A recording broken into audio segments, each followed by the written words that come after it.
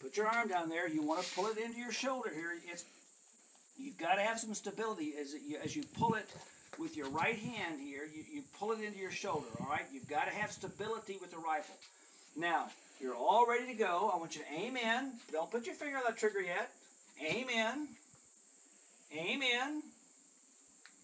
Rest. Breathe easy through your mouth, not your nose. Breathe easy. Get a good grip on your hand, with your left hand on the rifle. Don't squeeze it hard, but just make sure you have control of it. Okay, aim in. Now reach it down there and put your finger lightly on the trigger. You still squeeze it with here, but you get ready to put your finger up there. You want that trigger a little bit further forward in your hand, because you're having to use the tip. And you want to use this. You see that little joint? Look at this. That little joint right there?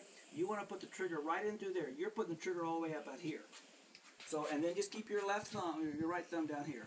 Okay? Put your finger on there. Aim in. Aim in.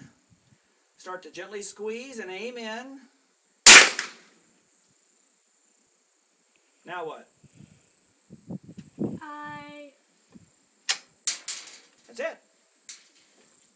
Excellent. I just shot my first bullet. Okay.